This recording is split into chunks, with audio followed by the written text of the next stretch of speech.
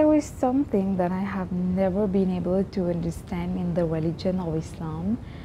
I have seen, unfortunately, that most Muslims are not very gentle, not very forgiving or patient with others, with other Muslims who are trying.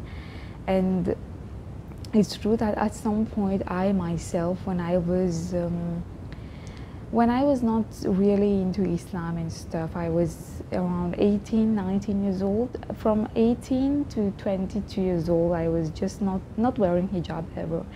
I was wearing whatever I wanted to wear, whether it was sleeveless dresses, tops, tank tops, jeans, shorts, swimsuits, whatever you want, I was wearing that.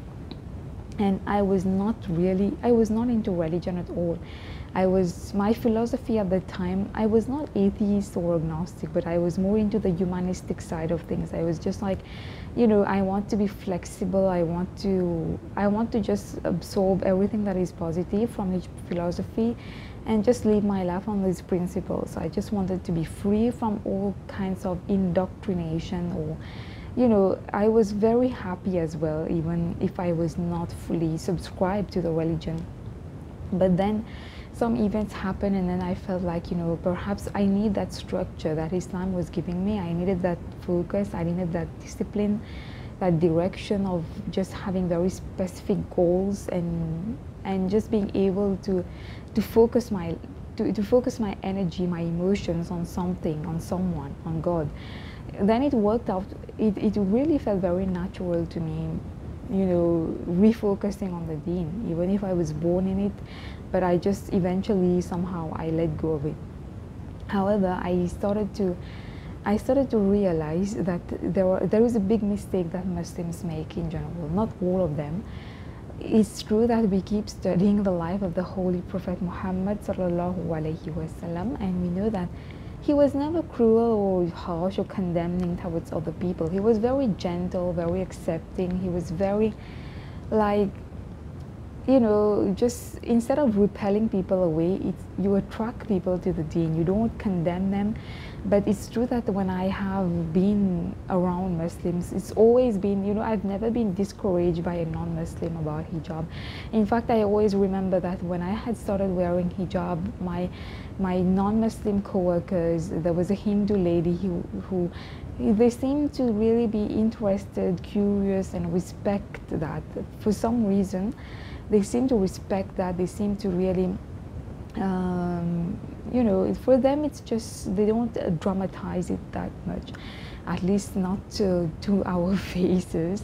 But why is it that for Muslims themselves, when, for example, a girl who is wearing hijab, let me take myself as an example, you have made a huge step, you're trying to improve yourself, you're trying to cover your body, your beauty, etc. It's just a part of the journey. It's a tiny part of your faith, wearing hijab, for example.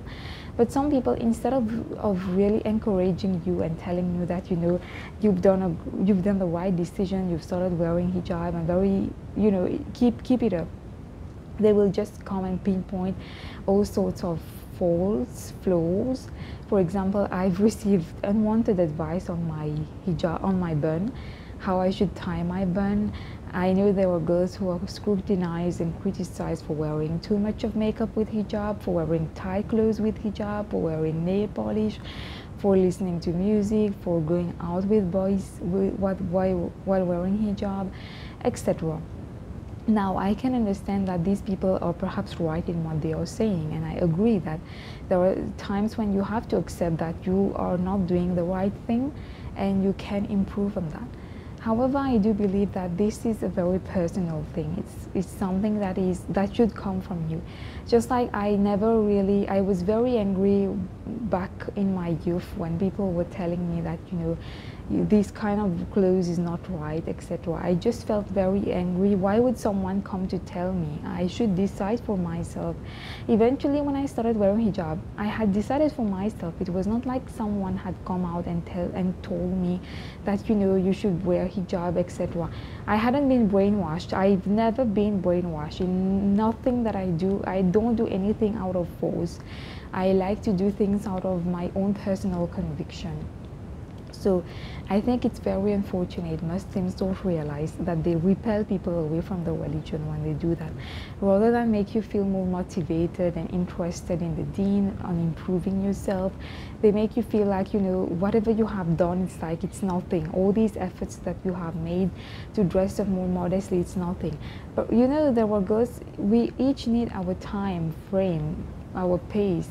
Some people, for them, perhaps they have reached a level of piousness where they feel that they are perfect and they can dispense information to everyone. But unfortunately, I'm not at that level. I've never pretended to be perfect. I still struggle very, very much. I still commit sins. I'm trying. That's the most important. I'm trying to become better. I'm trying to focus on myself rather than focus on what everyone else is doing. Because yeah, it's true that at one point I had fallen into that trap of just bringing down all other women when I was actually posting comments on people's videos where I was expressing my disapproval of these things which they were doing. So in my opinion, I found it legitimate. It was not correct. I'm really ashamed I did that.